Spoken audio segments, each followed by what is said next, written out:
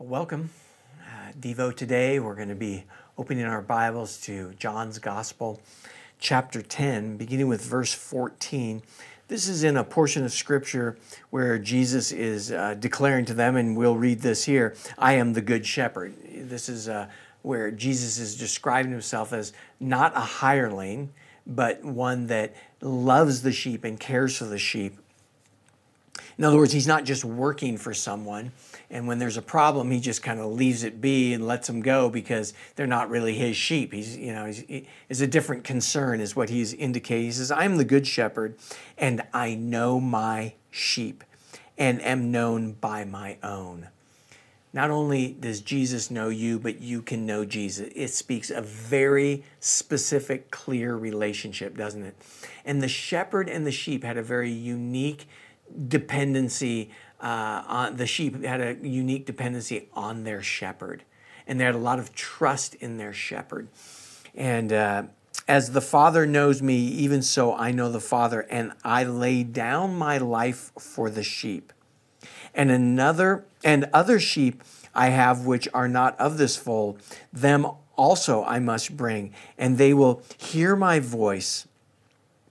So there's not only the Jewish people is a people group, remember, in the Bible. There's the Jewish people, that's one people group. The next people group is the Gentiles. That's anybody who's not a Jew is a Gentile. So there's the Jews and the Gentiles, two people groups described in the Scriptures. Then we find this next people group that's formed out of both of those two groups. God forms another people group called the church, the body of Christ.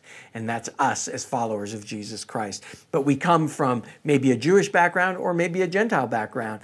But we form a new people group, the church, the body of Christ. And he lays down his life. And this group that he forms, he says, I must bring along as well in the middle of verse 16, and they will hear my voice, and there will be one flock and one shepherd. So true. Jesus is our shepherd. Therefore, my Father loves me because I lay down my life that I may take it up again. So he's speaking of the crucifixion and then the resurrection. No one takes it from me, but I lay it down of myself. I have power to lay it down, and I have power to take it up again. This command I have received from my Father.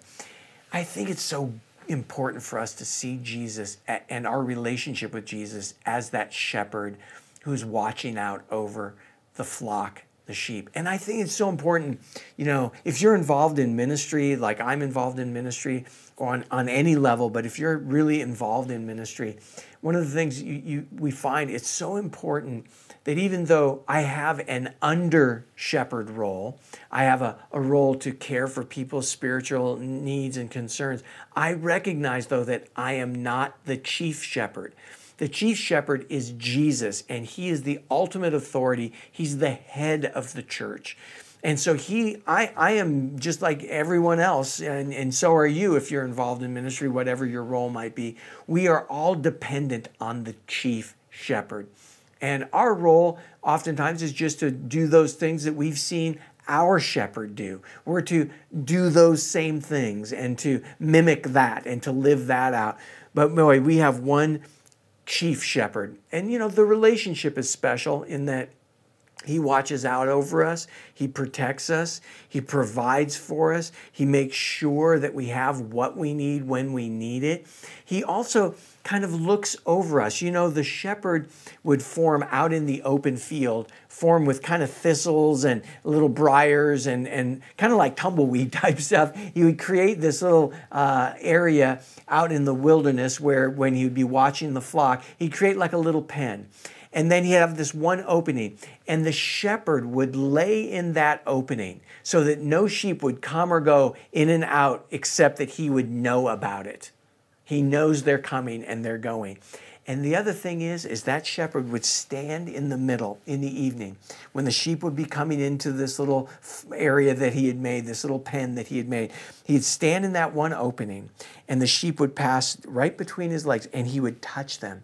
And he would feel their face, around their mouth, their legs, make sure that they hadn't gotten cut on anything or they hadn't hurt themselves or there weren't bugs on them. And if there was anything that they need, he had a little satchel and he'd get down and get the ointment and put the ointment on, that healing balm that he would place on those wounds in those areas where they'd gotten banged up or messed up out there in the field.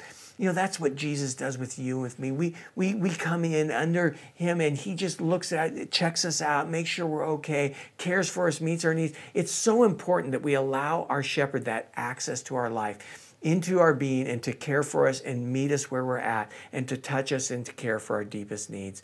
Man, the Lord loves you with a perfect love. And we need to just be recipients of that and just accept it and be blessed by it. God bless you. Have a great day today. He is our good shepherd.